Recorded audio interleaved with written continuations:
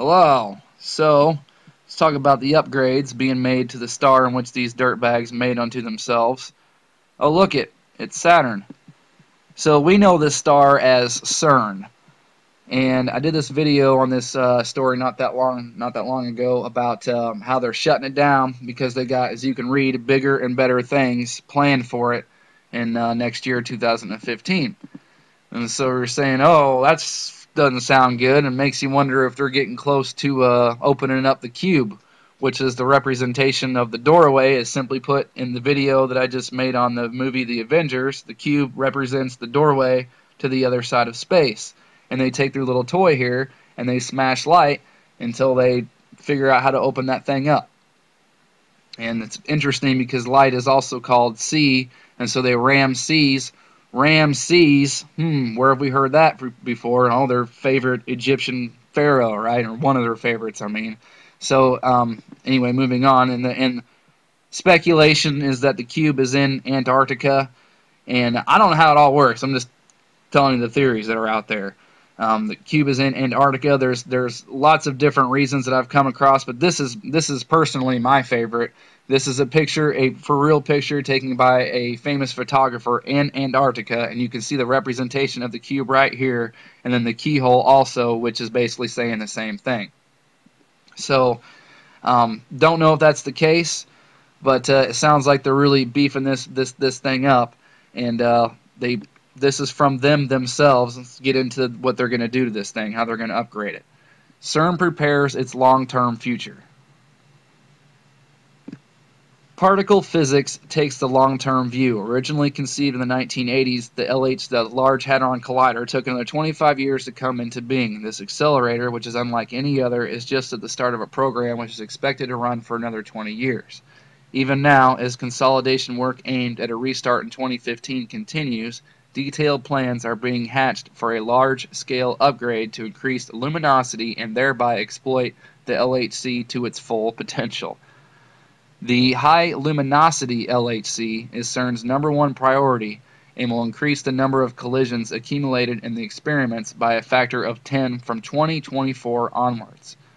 Even though the LHC program is already well defined for the next 2 decades, the time has come to look even further ahead, so CERN is now initiating an exploratory study for a future long-term project centered on a new generation circular collider with a circumference of 80 to 100 kilometers, a worthy successor to the LHC, whose collision energies will reach 14 TeV.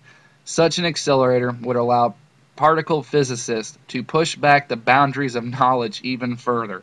The future circular colliders program will focus especially on studies for a hadron collider similar to the LHC, capable of reaching unprecedented energies in the region of 100 TeV.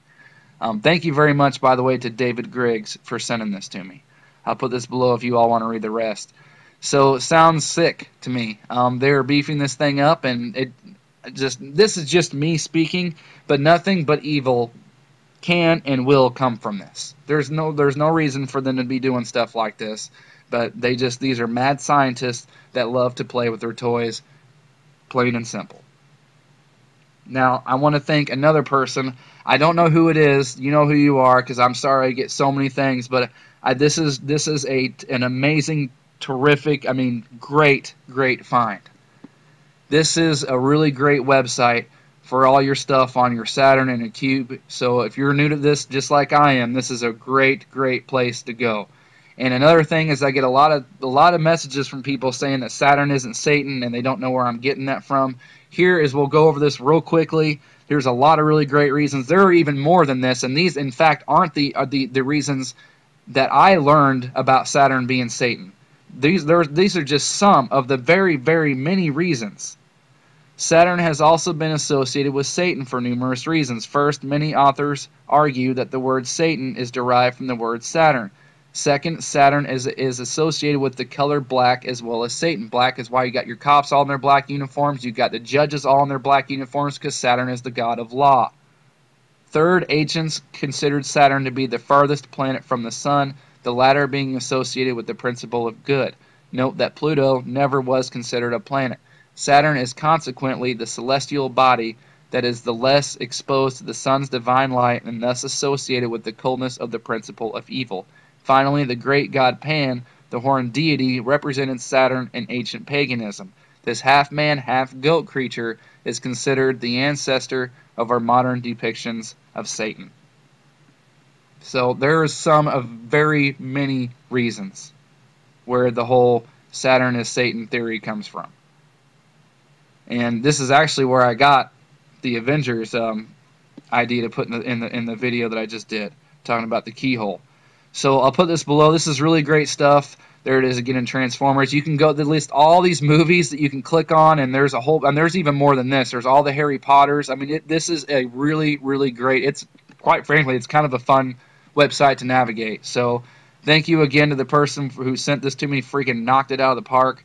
Great, great stuff. Thank you to all my friends and teammates out there. Appreciate everybody for watching and being open to this stuff. And thanks to all the subs out there. You all are great. So we'll talk to you later. And thanks again for watching.